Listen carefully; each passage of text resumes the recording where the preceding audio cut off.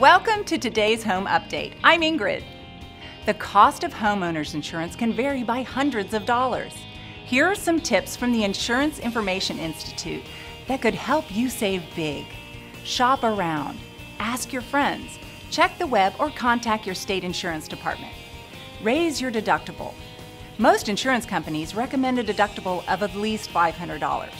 Raise it to $1,000 and you may save as much as 25%.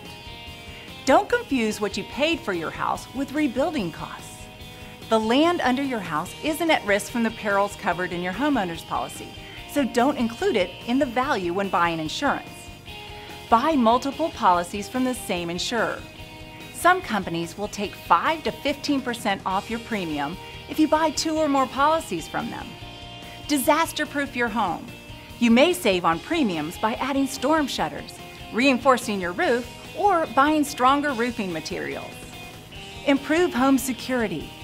Does your insurer give discounts for smoke detector, burglar alarm, or deadbolt locks? Some companies offer to cut premiums by up to 20% if you install a sprinkler system or a fire burglar alarm that rings at a central dispatch or monitoring station. Thanks for watching today's home update. See you next time.